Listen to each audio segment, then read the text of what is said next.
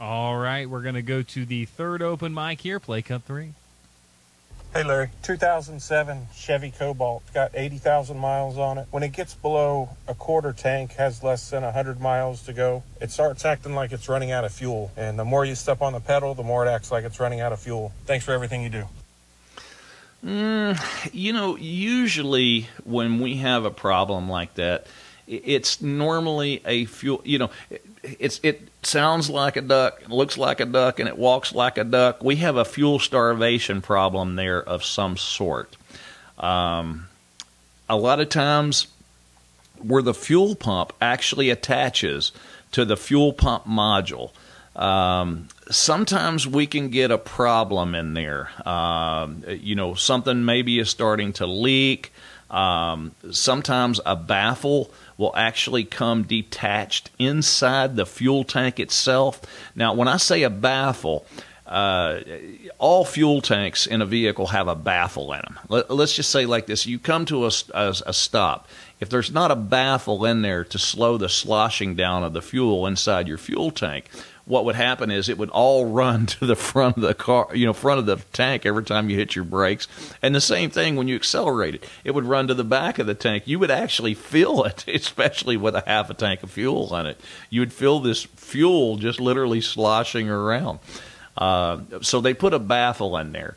And sometimes over the years, you know, just from age, those baffles will work, or either they'll break themselves free.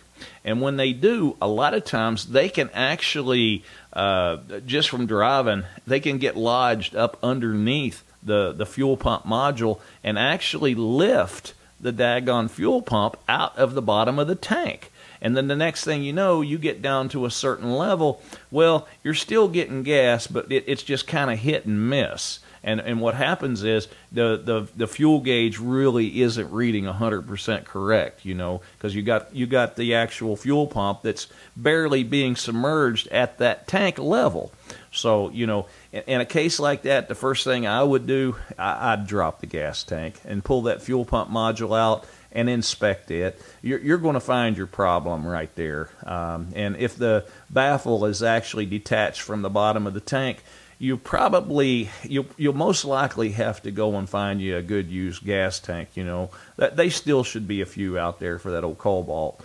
But that would be what would be that's what I would be inclined to do to repair the problem. I don't know of emptying the tank and trying to re-glue, you know, something like that into the bottom of a fuel tank would be wise or not. It'd probably be a waste of time.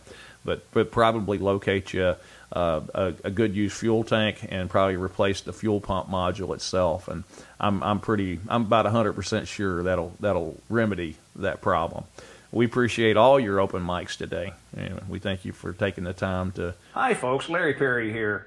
For automotive information, maybe you got automotive questions on cars, trucks, vans, SUVs. Maybe you're thinking about maybe purchasing a used vehicle, and maybe you just want my opinion.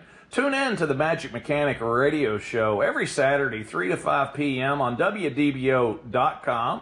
Also tune in to our Magic Mechanic YouTube channel, and don't forget to subscribe. And we'll all get together, maybe fix a few cars while we're at it.